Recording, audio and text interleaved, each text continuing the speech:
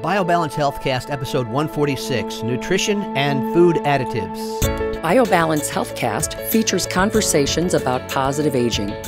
Your hosts are Dr. Kathy Maupin, Medical Director of BioBalance Health and a leading expert in treating symptoms of aging, and Brett Newcomb, a licensed professional counselor. Those of you that follow this podcast know that Kathy is an advocate for bioidentical hormones. And today we're going to be having a conversation about what's natural and what's unnatural and what works better or worse. And we're going to focus our conversation on diet and nutrition. There are products that can be made to replicate as near as possible natural substances. And those products can be used and oftentimes work pretty well. But natural substances work naturally. Work better because our bodies were made for that.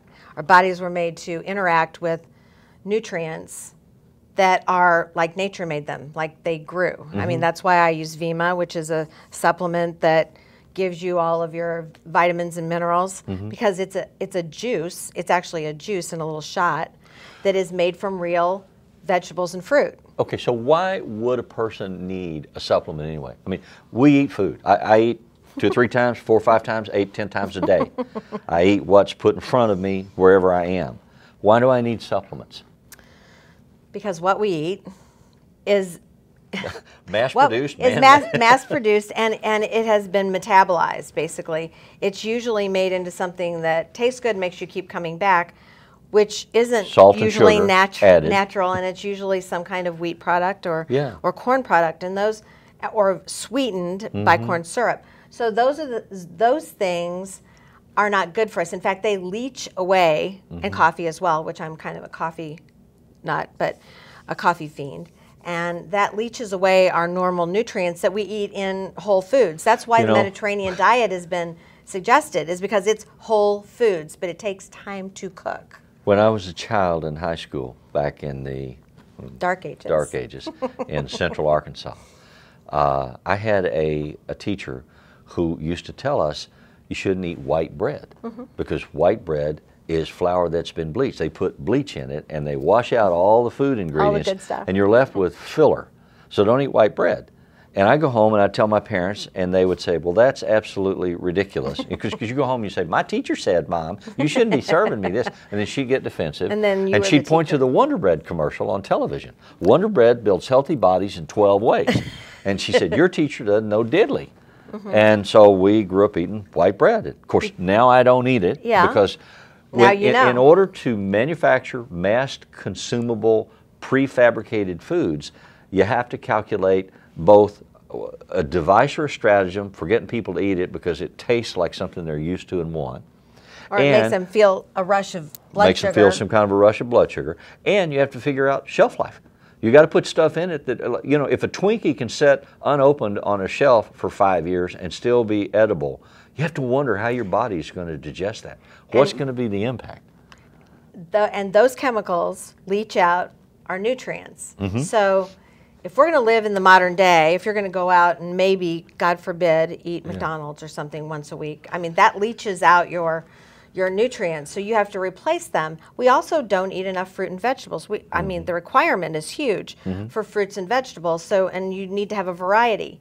So that means you need to go to the store a lot. Right. So that takes time. So there has to be someone who's willing to do that in your household, to go to the store and get fresh food so that you can snack on that instead of something that, like Cheetos, my other favorite disaster. I mean, Cheetos are terrible for you, but every once in a while I have to have one. And so then I'm going to have to eat a bunch of fresh food to balance it, or take my Vima to replace what I've just leached out. So that's one reason we need supplements. Okay, so there's a blog called Nutrition Trips, Folic Acid, Killer or Cure-All, written by Dr. Mark Hyman. And we were reading Dr. Hyman's blog. It's a great article. And he was talking about particularly the controversy around folic acid. And there is a non-natural vitamin, folate, that has been generated as a food supplement. And then there are natural folates that people can consume. And in his article, he talks about the distinctions that need to be made between the two, and what works and what doesn't work.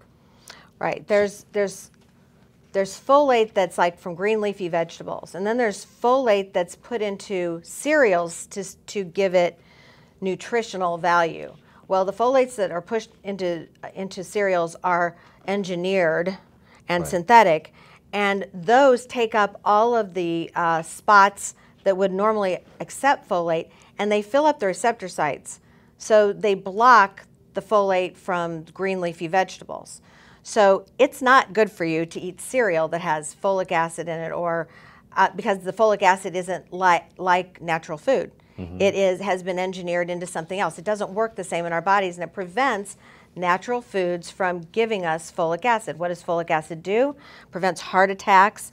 It keeps pregnant women from having open neural tube defects like open spina bifida. 1998, when they started fortifying food with folic acid, fortifying meaning adding this artificial folic substitute as an ingredient, spina bifida birth rates went down 20%.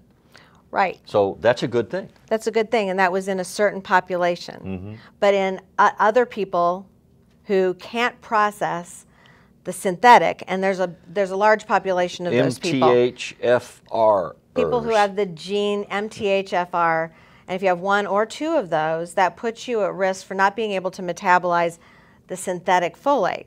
So yes, some people would be better on it. Some people will not, and it's a big will not, because the people that can't metabolize it are the ones that are blocked. They block the receptors. So the folate that you get in your food, you should eat green leafy vegetables. However, if you can't, then you need to take methylfolate, and that is the kind everyone can metabolize. So if you don't know if you're an MTHFR, just take methylfolate, and it will, as a supplement, it's natural, it's just like what you make. The odds are a little better than 1 in 3 that you are an MTHFR.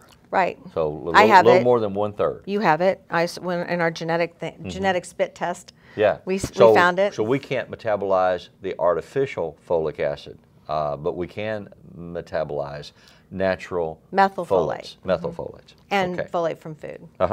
So folates are like dark green leafy vegetables. Your favorite, kale. Kale? Kale's good for you. Yes, kale is good for you. Eat it. As my mother used to say, eat it. It's good for you. Which means it's going to taste terrible, but you should eat it. There's ways to cook it. Yeah. But spinach and anything that's fresh, green, and leafy, and don't overcook it, don't kill it. Steaming it is better than boiling it to death. So that you can keep in all the nutrients. Because if you do cook it, it's kind of like with potatoes. The nutrients are in the skin. And if you peel the skin and throw the skin away, what you're eating is just leftover starch that's not good for you, and carbs. That's true. So in this case, you need to eat either fresh raw, or you need to eat steamed vegetables that are dark green. I mean, it's easy. It's folate was named folate because of foliage, because anything that was dark and green you could eat, you could get folic acid out of. So that's one of the ways. Is it good for you or isn't it good for you? This Dr. Hyman had 3 patients that were different ages, different races, different situations medically, but they all reminded him of a time he had been in China when they had a bunch of neural tube defects for the babies that were born in the winter because were conceived in the winter because the mothers didn't get any green leafy vegetables. So all the babies that were born like in October, November, December were conceived in the winter. Moms didn't have folic acid. They had neural tube defects. They had open spine, and they had anencephaly, which means there's no brain. There's just those babies can't survive. So they looked into it, and they found that was a folic acid problem. The women didn't get enough green leafy vegetables. So they determined that they would supplement them, and they are now supplemented, and they are now not having the same response. He says in the article that the 2 patients and the Chinese baby, what they had in common is that they all had inadequate levels of specific vitamins, either acquired or genetic, and that their methylation systems were not working properly. So can you talk a little bit about methylation? What does that mean? Methyl group is, you have to take a methyl group off of a nutrient that you're eating so that you have to remove it so that you can get the value. So you have to be able to remove that group. And he talks about something called homocysteine and methylmalonic acid. Right. So if you can't metabolize the methyl group on folic acid, then you collect folic acid that doesn't work in your body, and that creates something called homocysteine. Homocysteine, when that goes up, that increases your risk of heart attack. I don't care if you have no inflammation in your body and your cholesterol is low and you run every day. If you have a high homocysteine, you're at risk for having a heart attack. And that was the issue with one of these men. Right. You're increasing your risk of plaque in your vessels. So homocysteine is the byproduct that collects if you cannot process your folic acid. So if you're taking synthetic folic acid and you can't process it properly, then you're going to have a lot of homocysteine. And that's measured in a blood test?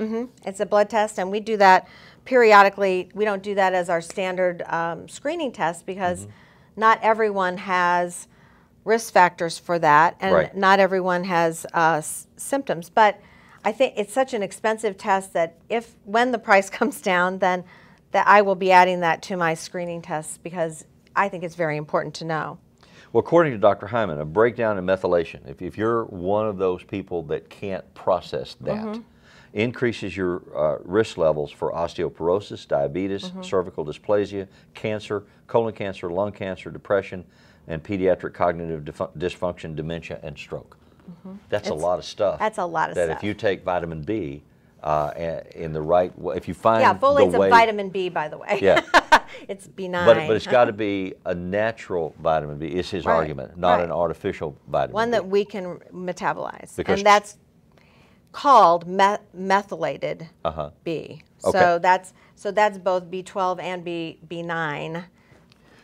So then he identifies 8 factors that if you're not getting this expensive blood test and you don't know for sure, you know, it's kind of like insurance. It's a gamble on your behalf. And you can't eat all the green leafy vegetables, but you want to take a supplement. Right. Okay. So he's 8 factors that he identifies that say you might have problems with methylation issues, and you need to look at these things. And one is genetics. 20 to 30% of us, we're predisposed genetically to high levels of homocysteine. Homocysteine. Poor diets, which means you're not eating enough green vegetables, and you're not eating enough fruits. That's right. So you need those things. Smoking, the absorption of carbon monoxide. If you work in a carbon monoxide-rich environment, you know, and people complain about this. We were at a restaurant the other afternoon, and we were sitting outside because it was a beautiful afternoon. And at a table near us, there were a couple of gentlemen that pulled out these large honking cigars and started smoking them. Was it John? No. No, it wasn't John. It's my husband.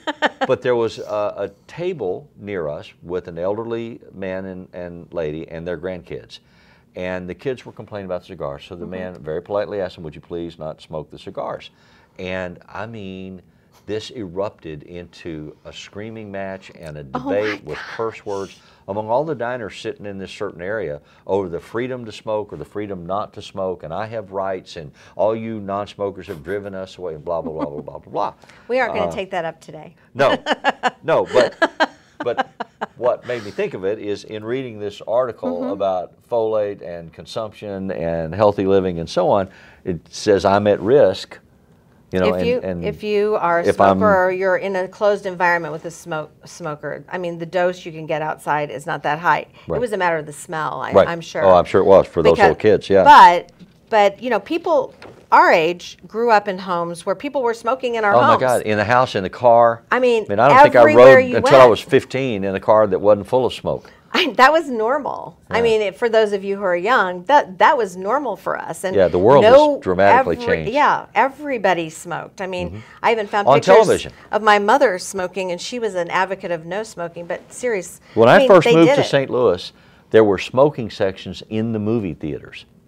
Really? Yes. I don't remember that. And there were, of course, smoking sections on planes. Yeah, that's true. And that just made me nauseated. That was awful because it was everywhere. It was everywhere. It was just circulated. Recirculated air in a plane for a 3-hour flight. You know, they're not filtering all that smoke out of there. So those of you who have had this kind of environment or are still in it, or you smoke cigars or cigarettes, you need to be taking some methylfolate or eating some tons of green leafy vegetables, because that's the only thing that's going to help you counteract this. And then he talks about malabsorption problems. What does that mean exactly? I have a big issue with everybody who comes into my office is on Prilosec or Tagamet or something to decrease the acid in their stomach. And yes, we don't want people to have ulcers. And I've had an ulcer before, and I took that stuff for like a month, but that blocks all the nutrients that you eat in your food. Because your stomach doesn't have enough acid, you can't absorb the nutrients. It's a big problem. People are it's like they're losing all their vitamins because it just goes right on through. This is not science or medicine, this is personal bias. But I am of the opinion that people in the marketing industry create problems and then sell a solution for the problem. Right. And so you be careful about your consumption of over-the-counter products. And they advertise medicines on television now all the time. It's going to make you healthy and beautiful and wonderful and rich and you'll live forever. But they don't even tell you what it's for. Right. And often it's just branding, so you know the brand. Let me sell you this junk and you'll be happy. No, they'll be happy because they have your money in the pocket. That's true. So be careful about over-the-counter, because when you're talking about malabsorption issues, you go out and buy all these things that are over-the-counter that you don't know what they are or how they work, but somebody recommended it. You know, somebody's practicing medicine without a license. Oh, my grandmother took that and it helped her. Yeah, but even the doctor, doctors are trying to keep you from having some terrible thing. So they think, oh, here, take Prilosec, take Prevacid, because we don't want you to have an ulcer. Well, yeah, we don't, and you don't want to have, kind of pain every night when you go to sleep, but there's some natural ways that don't take away your ability to absorb your nutrients. I give people papaya. Papaya that you chew. Just give people placebos just to shut them up? No, I've never done that. No? Because I wouldn't be that dishonest. Well, but some people just, like, give me something. I don't care what it is. I don't even know what it is, but it's magical. But it doesn't work like that. It really doesn't. They really do have, this, when you take something that blocks the acid in your stomach, there's an action. it does decrease the chest pain that you have. Okay. So, and the reflux, and we don't want to all have esophageal problems, but most of us don't need to be taking that every day. Right. Some of us do.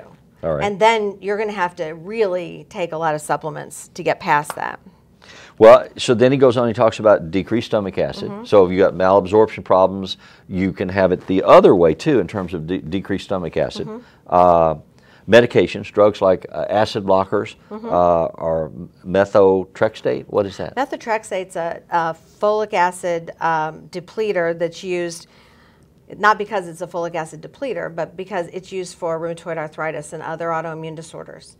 And so you have to take extra folic acid if you take methotrexate just to replenish your body. Yeah, it says for cancer, for arthritis, for autoimmune disease, oral contraceptives, HCTZ. Hydrochlorothiazide it's a diuretic. That can have some negative effects on your folate. Okay. And on your nutrients. So the challenge is then, I guess, that these are all balancing acts. And his argument is that as you try to balance your system and keep it healthy, it's always better to move in the favor of natural substances over artificial substances. Because nature is what we're made of. We're made naturally. Our bodies were made to consume foods. They weren't made to consume chemicals. And so the chemicals don't work as well as the natural supplements, it's really foods that we're taking only in a pill. And we're substituting food with a pill. But those nutrients are something that we need to live a healthy life and not get cancer or any of these other issues. Right. So we need it, and we should take it in the most natural form for us to really absorb it. And then we have to worry about the things we're doing that would block absorption. Okay. So be careful about words like fortified. Yeah. And be careful about prepackaged, pre-consumed pablum foods. Cereals are pretty much out. Cereals are like, unless you get it at the health food store and it's granola, it's probably not good for you. So look at the descriptions on the boxes of the products that you buy, and see what supplements are in there. Don't be a fanatic, but be a reasonable, healthy person. And one of the most responsible ways you can do that is eat green leafy vegetables and fresh fruits on a regular basis. You should be healthier. Thank you. Email your questions or comments to podcast@biobalancehealth.com. You can find the BioBalance Healthcast on iTunes and on YouTube.